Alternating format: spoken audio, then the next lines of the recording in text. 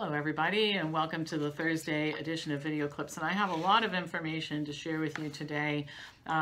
First of all, from the results of antibody testing in Germany, and second of all, a lot of data prepared by a group of doctors in Alabama who are very concerned about what's going on and have provided some answers to some of the common questions people ask. So I'll start with the antibody testing in Germany. I watched an interview that was done on a television station with Dr. Hendrik Streeck, who is the director of the Institute of Virology and the Institute for HIV Research at the University of Bonn. Community testing in Germany has shown the same result that we've seen in so many other areas, Northern California, Los Angeles, New York. Every place this is done, you find the same thing. Lots of cases, and COVID-19 is not as fatal as we thought before. His study was conducted in one of the hardest hit areas of Germany, which was Heinsberg. 15% of the population had antibodies. They were infected and didn't know that they were. The written mortality rate was determined to be 0.37%, 1/5 of what it was thought to be before. Same thing again in other areas. And he said, we can assume the rate of infection is very high. Most people asymptomatic. He was asked in the interview about herd immunity and whether or not it made sense to continue to lock people down. And he said, and I think a lot of us have conceded, look, at the time when nobody knew what was going on, they were being given fake data, but let's just say they made the decision to shut everything down for a while to get a handle on it. But when it's become increasingly clear that this is ridiculous overreach, and he says that it's no longer warranted. In fact, when the virus passes from human to human, it becomes less lethal, which is the best way to go forward. So the best thing we could do, all this mask wearing in public, is preventing the transmission of the disease to achieve herd immunity. And of course, all this locking people down is weakening their immune systems because they're not out with other people. That's probably why in New York, the hospitalization rate is the highest in the quarantined people. So anyway, Bill Gates was asked about this type of community testing, and he's not for it because what he doesn't want is people thinking that herd immunity is happening or whatever, because his vaccine agenda is to remember, he's paying for all that tattoo technology so we can all be tattooed and given permission to leave the house. He's another one of these people who is so much smarter than all the rest of us. He's like Barack Obama and the Ferguson guy and the other people who are telling us what to do, but they don't do it themselves, you know. He's so much smarter than the rest of us, and gosh, if we were smart, we'd just follow along with what they say. But Gates isn't for the community testing. He'd rather wait for a vaccine. All right, so I found this this very long Q&A, and I'm summarizing it here because it would take an awful lot of time to go through all of it. There was a central author, but it was prepared by a group of doctors in West Alabama. The group collectively has over 100 years of practice. They've treated hundreds of thousands of patients who were suffering from infectious disease, and their experience includes mission trips in which they've treated patients on 5 different continents. And the reason why they prepared this is to counter the misinformation campaign that is what we are subjected to every day if we choose to watch it or listen to it. So they outline a discrepancy in their own state. The author says, we were told in March of this year by our state officials that Alabama was on pace for 5,516 deaths and would be short over 21,000 hospital beds, but the numbers were way off. A month later, there were 4,700 cases and 113 deaths. And in the county where the primary author lives, there has not been a single death. So the public health officials predict 5,516 deaths, and they actually have 113, and the hospitals are closed. Nothing changes. There's no amount of flattening the curve that these people respond to when it comes to just saying, go back to work, go back to school, false alarm, we're just done, okay? That's a sensible thing to do, but they're not going to do it. So they talk about truths and lies and opinions, and I'll tell you if it's a truth, a lie, or an opinion as we go through this. But one of the lies that's commonly told about in the media is that we don't know much about coronavirus. The author says it's one of the media's favorite lies. It's much scarier if it's unknown, and that's the whole thing. We got to gin up panic because people will do what they're told if you keep them panicked enough. And as it turns out, it's easier to do that than I think anybody ever thought. We know that coronavirus is a zoonotic disease. Its natural hosts are birds and animals. We know that 4 forms of it cause colds every year. It mutates and it evolves just like the flu. We know sometimes it can become deadly like SARS and MERS. We've done medical studies on coronavirus as a coexisting illness in patients in the past. And so we know a lot about it, and there's nothing mysterious about what's going on. And by the way, again, I think this is a ridiculous defense, but let's go with it for purposes of just starting from a point where we might be more inclined to agree than disagree. At the beginning of this whole thing, when everything was locked down in March, maybe in a court of law you could justify it. I'm not exactly sure, other than the law says the health director can do anything, including make us sing jingle bells in the front yard while standing on her head. Theoretically, she could do that. But there's just absolutely no reason why in May we are still in this situation largely. Here's another lie. COVID-19 is more infectious than influenza. And here are the data, and their data very similar to what I've been reporting here and many others who are actually thinking, which seems to be a skill that's just evading a lot of people right now. This is one of the lies, the 2 lies most often quoted by the millions who call national radio programs or post on social media. The evidence is overwhelming. First of all, COVID-19 was first identified late December, early January. A little over 3.5 months in March, we had 2 million confirmed cases globally. Now, by comparison, according to the National Center for Biotechnology Information, influenza is responsible for up to 1 billion with a B infections annually. You can go onto their website and confirm that, by the way. I'm sure that they would like to take it down, but they can't. Flu season is basically from the start of October until April. At the flu's 3.5-month mark, that works out to 583 million cases globally. Even accounting for the fact that COVID-19 is underreported, that's a huge difference. Okay, so we're talking about by mid-March we had we've got about 2 million confirmed cases in mid-April, as opposed to a billion infections worldwide on an annual basis. Influenza is more infectious. Drawing from our own experiences, when regular influenza gets started in a daycare or elementary school, they often have to be closed for a short period of time because otherwise everybody gets it. The most students in one class we could remember was 23 out of 25 at the same time with the flu. Currently, daycare classes in both Tuscaloosa and Jefferson counties have been closed this year. Contrast that to what you know about coronavirus. The NBA tested hundreds of players, staff, and media to come up with 14 cases. 14. Another lie, COVID-19 is more dangerous than influenza. And by the way, you can check this out. One of the things that the primary author says throughout, just check out the data. I mean, the people screaming at me haven't checked out the data. And by the way, checking out the data isn't watching the mainstream media tell you things. Like, I mean, I've been telling you this for weeks and weeks and weeks. The mainstream media lies, here are data. So it's not reporting to me what Rachel Maddow said today. I mean, that's the mainstream news reporting the party line. All right, so COVID-19 is more dangerous than influenza. This is a lie spread by the medically uninformed, according to these people. Even among those who do get it, most under 60, including almost everybody under 21, will never know they had it.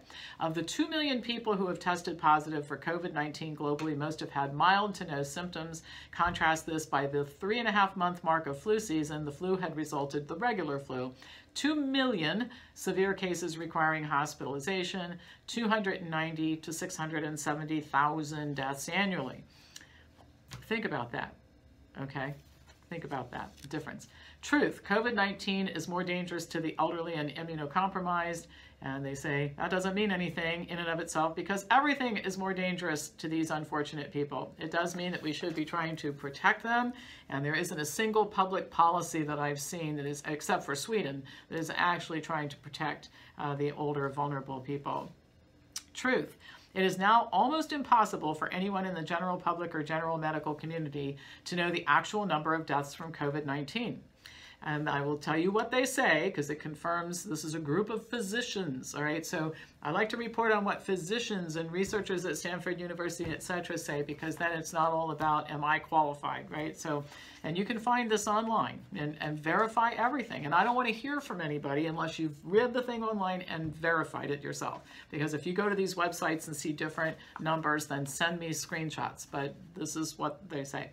All right, so the reason why we don't know is because sometime in March, U.S. hospitals started testing all emergency room patients and every patient who died, regardless of cause of death, for COVID-19. I reported that on Tuesday. Those patients are being included by the media in COVID-19 death tolls. Yes, a victim of a car accident brought to a U.S. ER who passes away will be tested for COVID-19.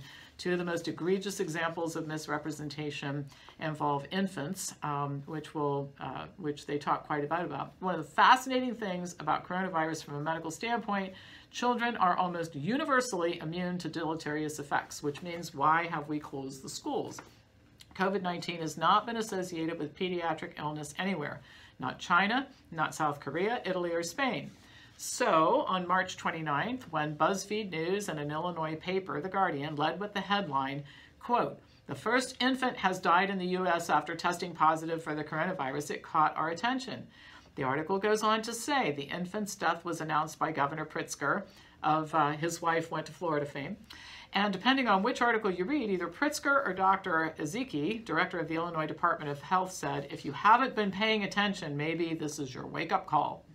On April 2nd, CBS News, and I had reported this, Connecticut Governor Ned Lamont had announced, "It's with heartbreaking sadness today that we can confirm the first pediatric fatality in Connecticut linked to COVID-19. He went on to say it's likely one of the youngest victims of the disease anywhere. The problem is neither of those deaths were attributed to COVID-19. On April 3rd, the Hartford Courant correctly clarified that all patients who die in Connecticut hospitals were being tested for the virus regardless of the manner of death, and that Connecticut's chief medical examiner had not ruled COVID-19 to be the infant's cause of death. And by the way, Lamont has still yet to come out and apologize for the misinformation or correct the record. Even if he doesn't apologize, he's a public official and he should correct the record. They don't do that. They let the lies hang out there so that they can keep the sheep who are addicted to the fake news in line by watching this frightful stuff. Oh my gosh, infants are dying every day. Just yesterday, and this was written in mid-April, NBC 5 Chicago reported that the Chicago Department of Public Health Commissioner Dr. Allison Arwady said it is preliminarily believed that the infant in Illinois did not die of coronavirus. And so you have the news and you have the fake news. And I know that it's not fashionable in some circles to talk about the fake news, but I don't know how else you explain it. Think about what I told you about the New York Times on Tuesday. The Department of Health is categorizing 3,700 people who didn't have coronavirus and weren't tested for it because we kind of think they had it. This is what medicine has degenerated to. It's unbelievable. According to another data source, from January 1 to April 1, the worldwide deaths from COVID-19 were 46,438, as opposed to 121,993 for influenza. Okay, so the bottom line is we're social distancing and all this kind of stuff, and there was no social distancing going on during that period of time, and the deaths were much higher, all right, from just regular flu. On April 2nd, 2020, the National Vital Statistics System, which is part of the Centers for Disease Control, provided new guidance regarding the issuing of death certificates. This is for our friend on Monday who's still saying 80,000 people have died in the United States. No, they haven't. All right, listen to this. COVID-19 was to be listed if it was assumed to cause or contribute to a death. For example, if somebody dies from pneumonia, respiratory distress, or COPD, and has any coronavirus symptoms, their certificate will list COVID-19 as the presumed factor of death. Since shortness of breath, fever, and/or cough will be exhibited in all respiratory illnesses, every such death could be recorded as a COVID-19 fatality. and it's happening across the board. And the doctors say, we have never seen any disease handled in this way. It completely defies any scientific method to work based on assumption. Even doctors opposed to reopening the economy should be upset because we will never have accurate numbers concerning the disease. To complicate matters further, if your city attributes enough deaths to COVID-19, it can request billions of dollars of federal aid. And is that why the city of New York decided to categorize 3,700 deaths that were not confirmed COVID as COVID-19? They will get more money from the federal government. So, by the way, there's a whole big incentive here to gin up the numbers, because you get more money if you're a hospital admitting COVID patients than regular respiratory distress patients. You get more money if you're a city, and you gin up your numbers from the feds, the more deaths you have. So perhaps Governor de Blasio is going to bail out his terrible economic policies by just ginning up the numbers. I mean, what else are we supposed to think here? What else are we supposed to think? Truth, the current policies instituted by our local, state, and national governments are causing greater health problems than the virus ever will. According to the Wall Street Journal, and this was in mid-April, 22 million Americans have filed for unemployment in just 4 weeks. When you consider spouses and children, it seems reasonable that up to 70 million Americans will eventually be affected by that number. Staying at home is not without consequence. These individuals are at significantly higher risk of depression, suicide, domestic abuse, and other mental health issues. This stress is making them more likely to become ill from all manner of disease. Many have lost their insurance. Some will become divorced. Hundreds of thousands of medical procedures have been canceled or delayed. There is another threat to our health. Rural hospitals have closed in large numbers in recent years. The situation with COVID-19 has placed many more community hospitals of all sizes at risk. Many are empty and bleeding cash.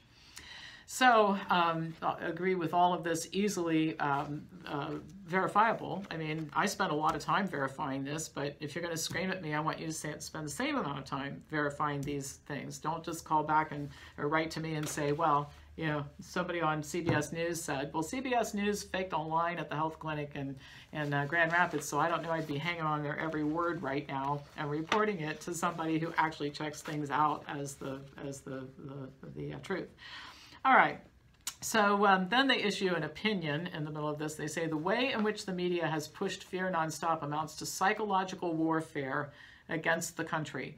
If it hasn't occurred to you that we have heard one story, and essentially one story alone, for literally 2 months, well, that should have aroused suspicion.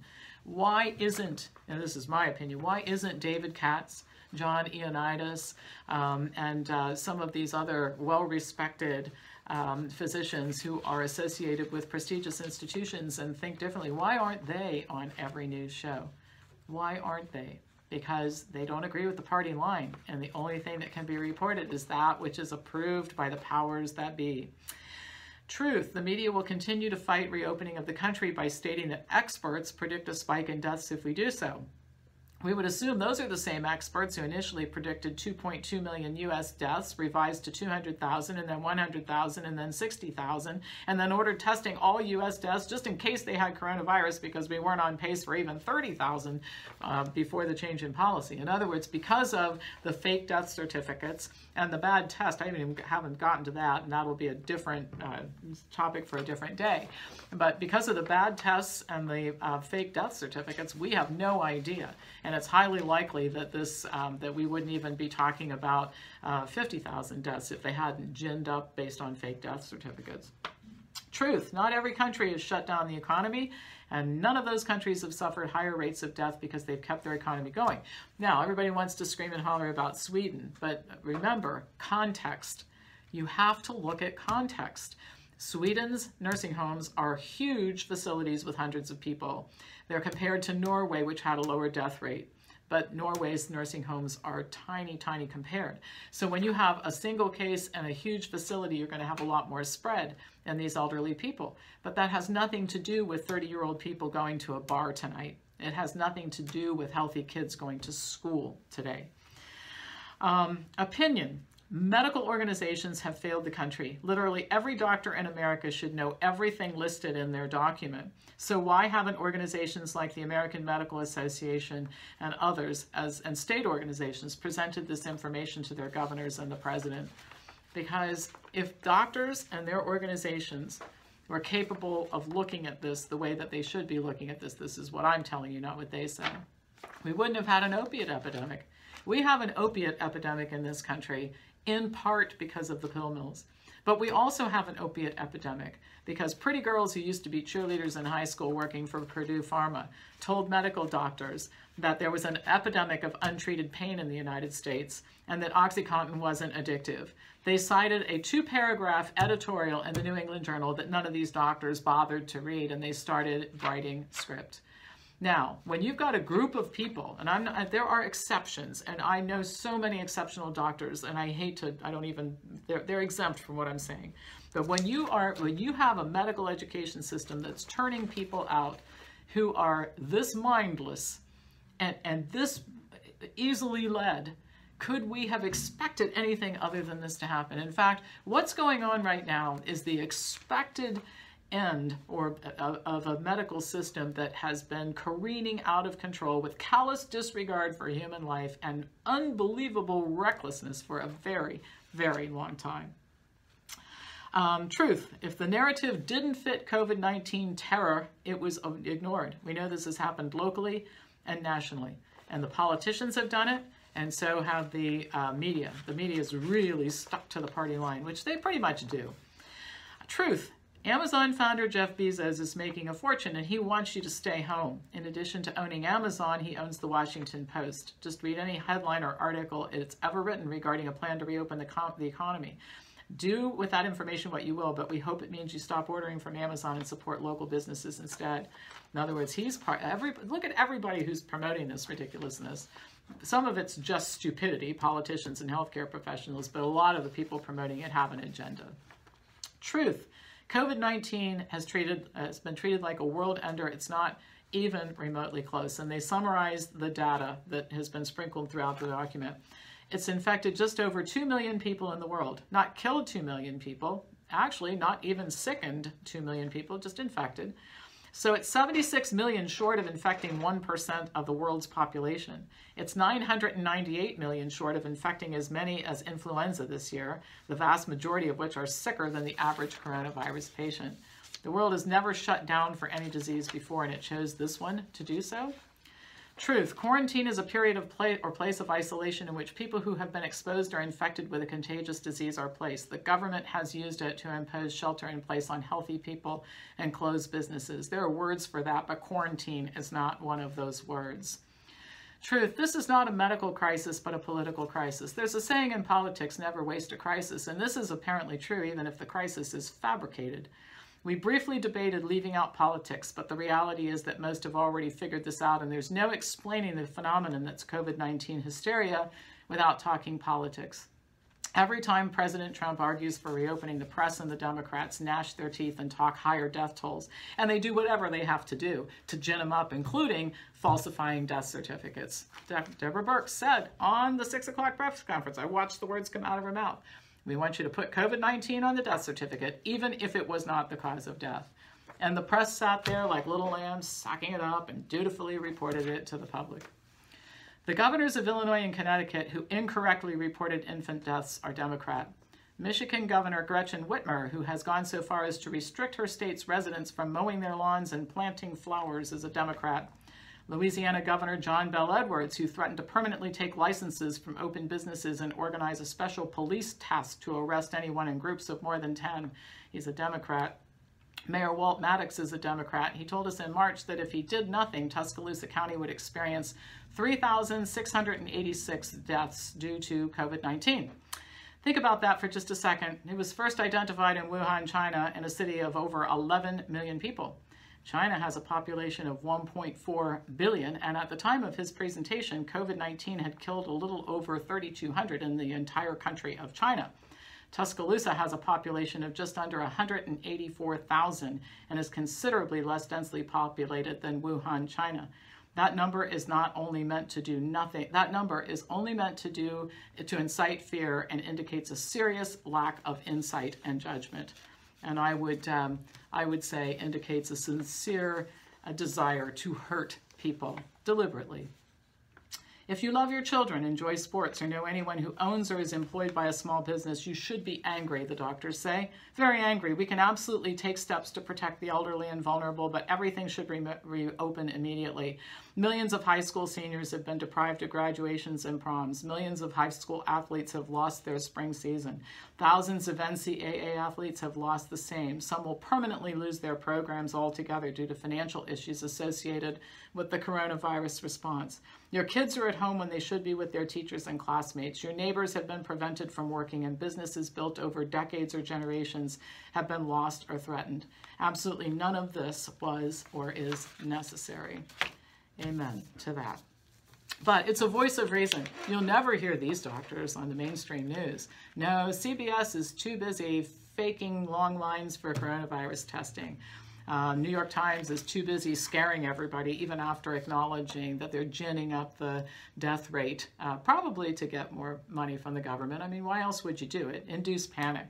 Governor Cuomo, we're going to hire more people to do contact tracing so we can quarantine more people, even though it increases the hospitalization rate, because that's public health. That's a good health strategy. It just defies logic, and I'm just hoping that the more I talk about it, the more other people talk about it, the more we'll get other people on board and at some point in time be able to do something about this. Thank you for watching. Pass it on to anybody who you think would enjoy, I use that term kind of strangely, or benefit from watching. It's probably a better way to put it. I'll be back to you tomorrow with more news.